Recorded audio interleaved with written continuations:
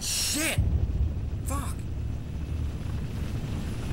G'day guys, this is Scott Jackson 117 here, and I'm here to give you a video on how to make a good music video. Many of you have been asking how to make a video, and here it is.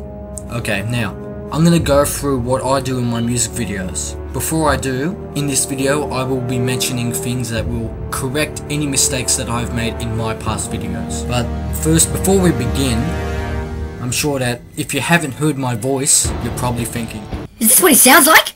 What a fucking douchebag! And if you haven't seen my face, here it is. Hey guys, what's up? And I know you're thinking, is this what he looks like? What a fucking douchebag! Anyway, now that we got that sorted out of the way, let's get started. Firstly, let me just say that anyone can make a music video and it can be easy. And by easy, I don't mean slapping together one song with one trailer. It's just wrong, okay? To make a music video entertaining, it takes time and planning. Firstly, what I do is I think about what I want to have in a music video, or what it's going to be about. My choice would be games. So I choose for my next video, do I want it to be about one game, or should I throw in a ton of other games? Once I have decided that, I find the content that I want. I can make do with trailers, but if I wanted to do more than one game, then I need more content, so I record from the game using cinematics. For recording games, I would advise using only cinematics, but you can use some in-game footage, maybe. If you don't know how to record or having difficulty, there is a link to Digital Fear's video on how to make Machinima, and it covers on how to record. That video also helps in editing Machinima if you're interested as well. Once I have my content, I choose what song I want with that particular game. Action games will work well with songs that have great beats. Disturbed, Breaking Benjamin, 1000 Foot Crutch are some examples. In my opinion, a music video is about pumping someone into a game. You can have a music video that conveys the death of a character or emotions between two characters, but with those kinds of things, you'll need to use slow songs. And that's fine as well, but for the love of God, don't put a weak love song with an action game. It ends up being just gay. Hey, Scott, can you use Justin Bieber's song in one of your videos, please? ZZZ?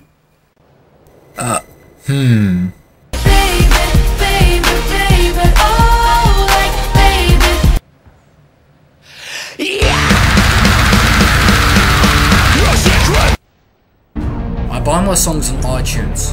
Don't be all, I can't be bothered bullshit. Just get out there and buy the songs that you want.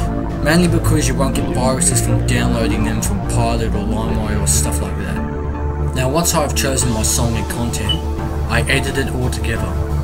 I use Windows Movie Maker, and I am full of aware that it is very basic, but the basic programs are the ones that are the easiest to use and are more user-friendly. The downside of it is that it limits me to the little things like transitions and effects, but I honestly couldn't care less. You don't need the most expensive piece of software / hardware to create something entertaining.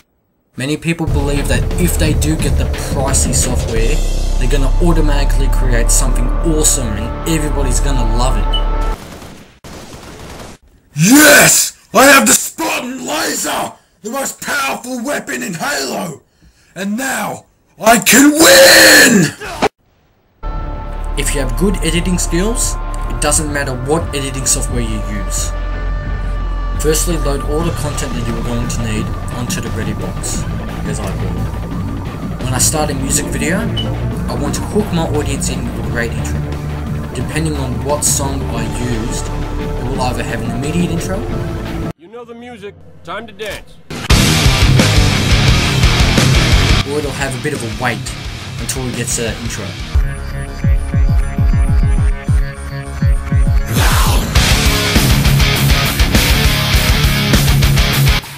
Either way, it hooks your audience in, and it's a good thing to have an explosion or something within that nature to sync in with the intro.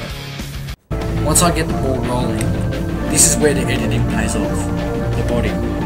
Now what I've seen in many videos is that there is very little or no effort put in at all.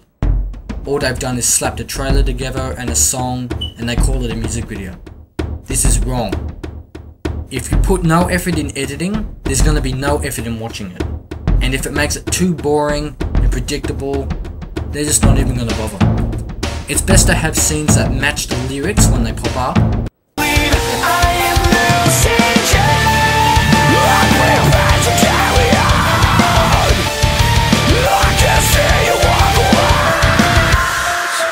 And bits that match the beat of the song, usually in the intro or breaks in the song.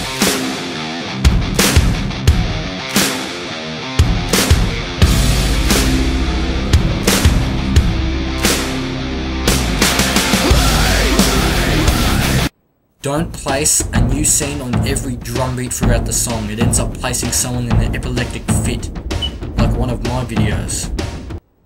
You freelance. However, some songs there's an exception.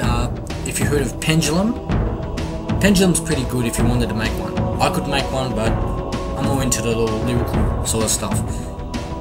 Place a different scene from a different game. This way it keeps your audience hooked in as new visuals come into play. Also, don't try to group games in one specific part of the song. Mix it up. And when thinking about the song, don't use all the good parts of the game in one segment of the song. Plan and space out, otherwise it's going to be boring as well. Once I'm near the end, I think about the exit. Just like the entry, hooking them in and then throwing them out. Once I've finished it, I recheck that there aren't any mistakes made, then I add credits. I display details about who created it, what games I put in it, what song I used, and the sources I've got my content from. I also add a disclaimer claiming what I created was done so under fair use. For those who don't know, many videos get pulled off because they had a song that they used without permission. You can get your video back by disputing it. I will place a link on that as well. Even if you say it's under fair use, it's still going to be pulled down. Every single one of my videos gets claimed by WMG or some other music group. And every time I have to claim it under fair use. If you don't know, claiming a video under fair use is saying that you created a video without the intention to make a single cent off it. And I don't make any money off my videos, sadly, but you know, that's... I'm happy doing my videos for free. I'm happy entertaining you guys, doesn't matter. Anyway, once I think that my videos are finished, I publish it. When I'm publishing, there's an option that has Xbox 360 somewhere in it. This gives you the option to actually play your videos in HD, so choose this option. I watch it in Windows Media Player, then I upload it onto YouTube. Usually when upload is finished, it is immediately claimed and blocked, so I'll have to dispute it. But once that's cleared up, it's there to be enjoyed. Now, once it's up there are some things you should look out for. 1. Critics.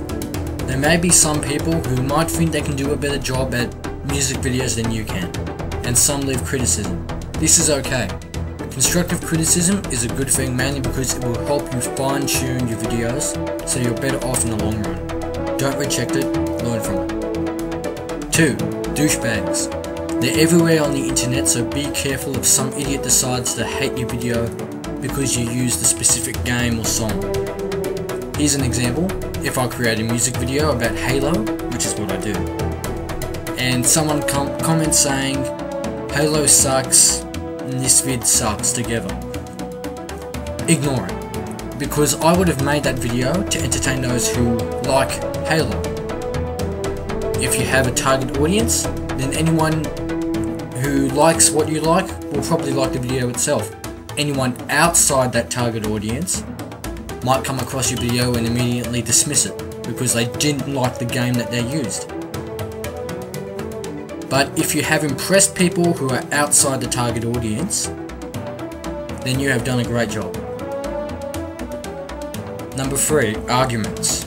Some content can make one narrow-minded shithead want to say something supposedly logical about something that the person thinks your vid is created. Let me say this, music videos aren't political. They're there to entertain, and if someone posts a comment that's going to start an argument, remove it and state the reason why. I'm sick of someone else's opinion starting a shit fight because someone believes differently. Why the fuck would you use Killzone 2? That game's for like PS3. PS3 sucks. Why don't you just shut the fuck up and play your Blu-ray bullshit, you little fag? But no, you suck. Just shut Get up. lost, you little kid, yeah? Fuck you. You can get hacked and all that sort of stuff. That Nintendo Wii. Don't even go in this fight, little kid. Fuck off, you little shit. Shut up! Mom! This kid's abusing me! And 4. Spammers. They're everywhere. Chances are you'll get a lame comment by some basement running troll who wants to create limitless accounts and spam people. Don't even try responding to them. Just delete and block them. I can't believe I got it for free at gamesforfree.com. Replace W with full dot. Oh man, I've got, Hey got such Anthony, a I big want to go over boner. these test results at school, and apparently you're fat. They go, oh my god! Dad, no, What are don't come you doing? Ugh. This is worse than terrorism! in! No, Dad, it's not what it looks like! Ugh. Oh my god! My own son! Spamming! Oh my god! What happened? I brought you into this world. Now I'm gonna have to take you out of it.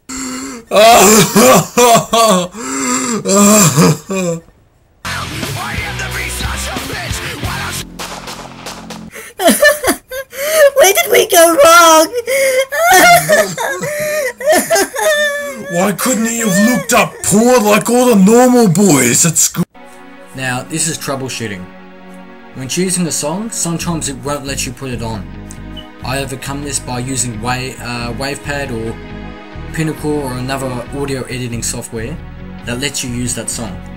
Save it as a different format or save it as a Windows Media format, and once that's done, you should be able to use it on Windows Movie Maker. Some songs actually have a block that won't let you use a song, so use some other audio editing software so that way you can use it on Windows Media Player or something like that. Another problem is crashing. If you place too many scenes and content and you've been playing around with Windows Movie Maker for several hours, the program will get slow, mainly because of memory or something like that. And on occasion, it will crash the program and I'll lose what progress I made. Keep saving as much as you can. I use Windows Vista, so I suppose that's the main reason of it crashing too often. But it doesn't stop me. But it does start to respond slowly. Save it, close the program, and reopen it again. The last problem I have is when publishing. I received a message saying it couldn't find the folder path and wasn't able to publish. Let's say I have a trailer folder where all my content is. Now, if there's a Modern Warfare 2 trailer there that I've used in my video, and I move it to another location, Windows Movie Maker will not be able to find it anymore, and the parts of my video that use that trailer won't show. So it's sort of like a dumb program. So make sure you don't remove any files or folders until the video is completely finished. That's basically it, guys. If there's anything that I missed out or you have any concerns, please message me and I'll either respond by sending you a message or I'll create another video. I hope that this has been an insightful video. I hope that it helps you in your endeavours to create music videos, and if you make any, if you want, I can provide feedback if you want to. Thanks guys, peace out.